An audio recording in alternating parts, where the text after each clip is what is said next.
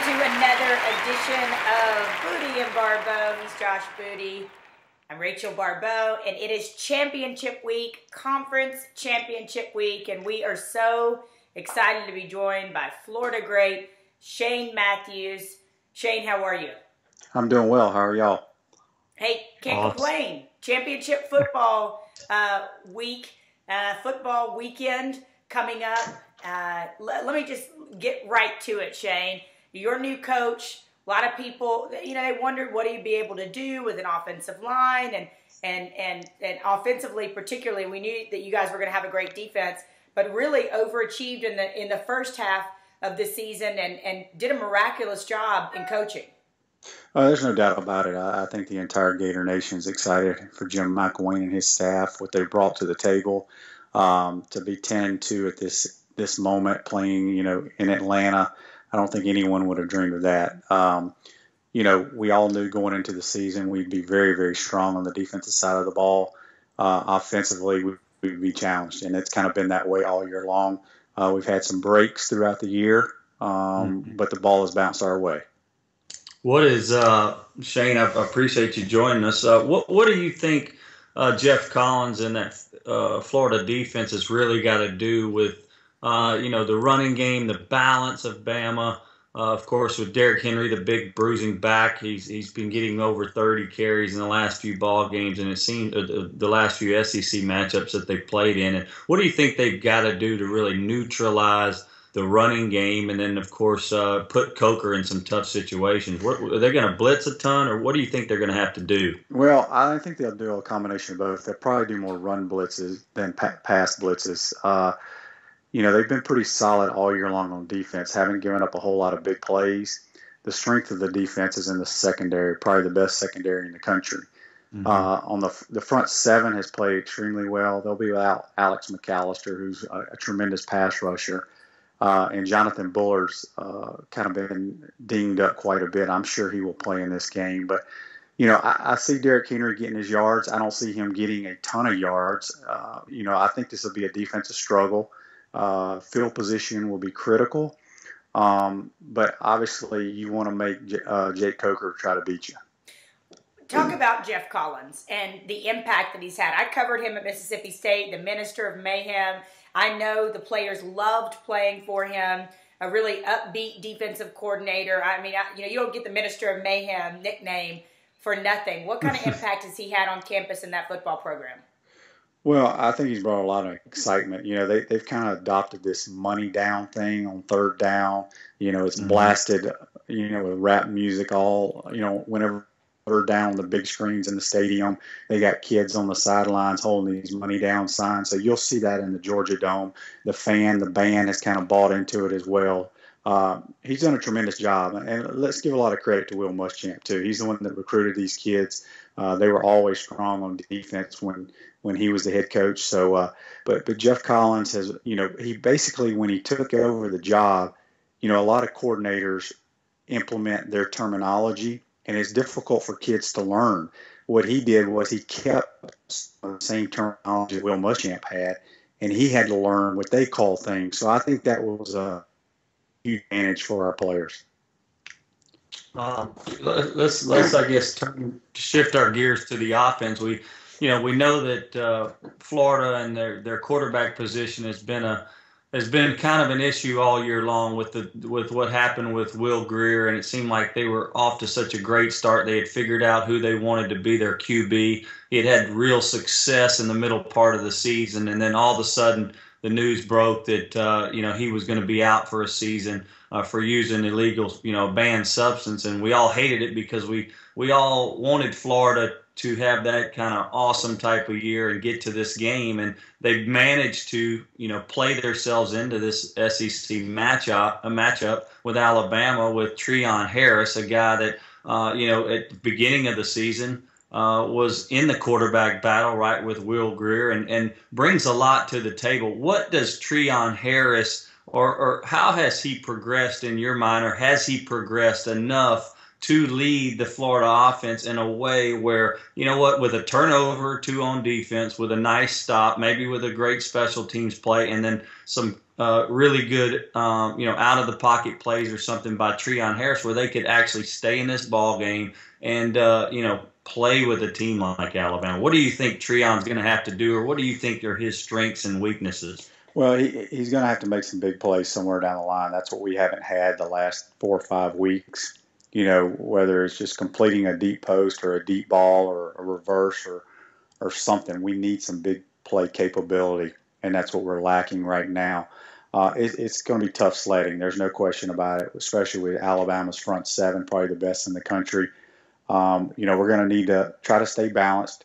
Run Kelvin Taylor. He may not get a whole lot of yards, but he's been running extremely, extremely hard the last few weeks. We're just, quite honestly, we're just very limited on offense. We're going to have to score defensively and in the special teams and hope we get a couple of turnovers, win the field position battle to have a chance. I mean, Alabama is that good on defense, and we're just not there where we need to be on offense at this time. Shane, what's the latest on Will Grier? I know the country wants to know outside the football program. You have your thumb on the pulse of what's going on there at Florida. What is the latest with his appeal? Or what's going on with Will Grier? Well, his appeal was denied. He will not be eligible to play until it's either Game 6 or Game 7 next year. So, what Florida, they're heavily looking at, quarterback options, trying to get some, big 5-star kids to commit to them, probably try to bring in 2 of those. I've also heard that they're looking at to try to bring in a 5th-year transfer guy, which I think they need someone until the true freshmen are ready to play. You just don't want to go into an SEC schedule with true freshmen, in my opinion. I would love to see them try to find a 5th-year guy who has some experience throwing the football. I know that there are 2 great high school quarterbacks in the state of Florida. One, Felipe Franks, who decommitted from LSU this week, and because of all the stuff that's happened there with Les Miles and the uncertainty of the offense, and Cam Cameron, them saying that he wasn't going to be a part of that staff next year. And then you've got a guy named Shea Patterson, who actually played for my dad at Calvary Baptist, moved on and started for IMG Academy, that's committed to Ole Miss. And I guess I'm sure Florida's continuing to recruit both of those kids, even though, and we see kids commit and decommit all the time, but Florida really needs to get an offensive threat at the quarterback position to take it to the next level. And I guess, are those 2 guys that you've seen on Florida's radar, and who is on you guys' radar? Or have y'all signed, or not signed, but have a guy committed to come in next year that's a senior in high school? Well, Felipe Franks, as you mentioned, from Wakulla here in the state of Florida, has verbally committed now to Florida, which, as we all know, that means absolutely nothing these days. These kids are switching weekly. I know that a big-time 5-star recruit, I think his name is Dwayne Haskins out of Maryland, has been on campus, and they just recently mentioned that the number 1 drop back passer in the country, last kid's name is Eason, that had been committed to Georgia, Yep. is coming on a visit. So, what Jim McElwain is trying to do, they want to bring in 1 or 2 guys that are your prototypical drop back passers. That's what he wants. That's what he's always had in his offenses. A 6'2", 6'3" guy that can sling it. So. It's still going to be a process. I just, regardless if you sign any of these big-time kids, I just have a hard time believing we can go into the season with a true freshman. Now, supposedly a couple of them will be early enrollees in January, so they'll get to go through spring practice. But I personally hope we try to find a 5th-year guy who understands the passing game that would love to come play for the Florida Gators. Maybe a 5th-year guy or a JUCO guy. Yeah, either one of them. Huh. Yeah. Get somebody in there, huh? Yeah, somebody that we can, run an offense that what they want to run, that, we got to get the passing game going here again. There's no question about that. You got to find someone that you can build the offense around. I know, back in the early 90s, Florida and Spurrier built an offense around you. You were a 3-time All-SEC player, and this week, I guess, this week with Bama being such a huge force to reckon with, I talked to some Bama guys earlier today, actually, and they said, hey, they were a little worn out. It's been a long stretch of the season, and I can only imagine how some of these teams that aren't as deep as Alabama, how worn out they are from SEC play. So we're hoping Florida can, stand up to the challenge, and it's going to be hopefully it'll be a wonderful ball game. Well, I hope so. We're not very deep, and we got a lot of injuries on the defensive line. But this is a game that you put on the calendar that you want to get to Atlanta. So I'm sure if guys are banged up, they're going to find a way to play. And I will tell you this: Florida's going to come out there. They're going to run out of the tunnel, as Coach McElwain said. We'll show up, and they're going to play hard. The defense will keep it close. As long as we don't turn it over on offense, our defense is that good.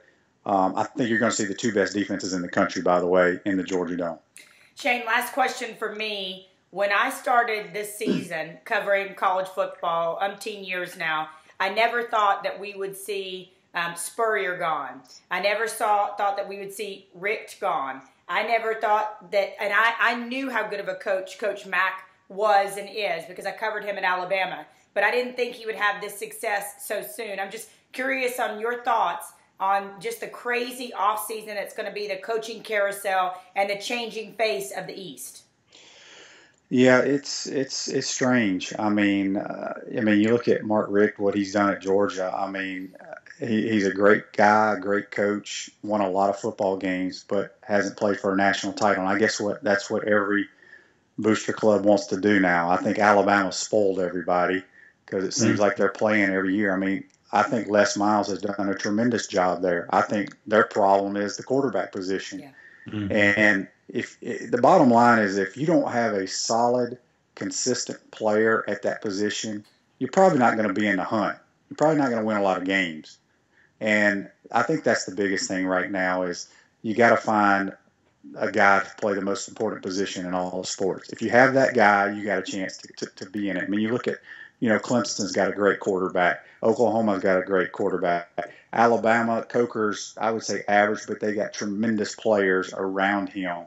And that's pretty much what you got to have nowadays if you're going to be successful and be a successful coach. There's no doubt about it. Tell me this in closing. Huge games this weekend. Of course, Bama, Florida being the one that we're concentrating on the most. This is an SEC site. But give me your prediction on the game, and then I want to ask you about a couple of these others. Well, I'm anxious to watch the Clemson, North Carolina. I know Larry Fedora real well. I think he's had a tremendous year. They can cause some problems for Clemson. I still think Clemson wins it. I'm a huge fan of Bobby Stoops, obviously, with his years here at Florida. Baker Mayfield has had a tremendous year as well. So they're sitting in the clubhouse. They're definitely going to be in the Final Four. And I'm anxious to watch that Michigan State-Iowa game. A lot of people don't give Iowa any respect. I've yet to see Iowa play one down of football this year, quite honestly. So it'll be entertaining, I guess, to watch that. But all eyes are on the SEC. This game to me in the Georgia Dome, regardless of who's playing in it, because I go to it every year, is the best atmosphere in all of sports. Yes. I've been to Super Bowls, I've been to national championship games, but there is nothing like the SEC championship game. Shane, thank you so much for spending some time with us today. All right, guys, I appreciate it. Y'all take care. Yep. All right. See you soon, man. Thank you. Shane.